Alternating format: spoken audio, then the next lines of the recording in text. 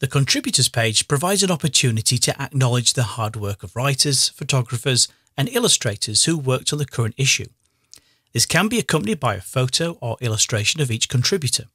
Some publications take this a step further by including a quote or posing a question to the contributors related to the issue's central theme. The book is where readers will find long-form reads, interviews, and photo essays.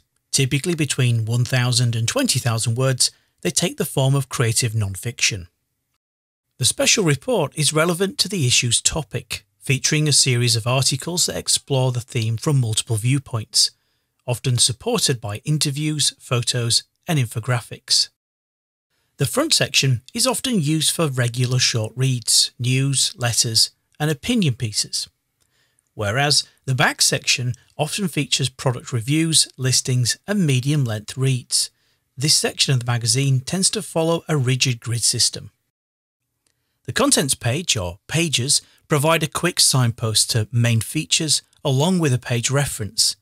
The hierarchy of importance is often articulated visually with larger page numbers or accompanying imagery taken from the piece itself. The editor's letter acts as a note to the reader. Setting the editorial tone, it also points to key articles that can be found throughout the publication.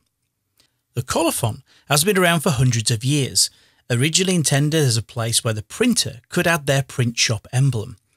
These days, the colophon has evolved to include the names and contact details of the editorial team, sales, and advertising staff. Information regarding publishing also includes the publisher's name, frequency of the magazine, postal address, website, and social media links.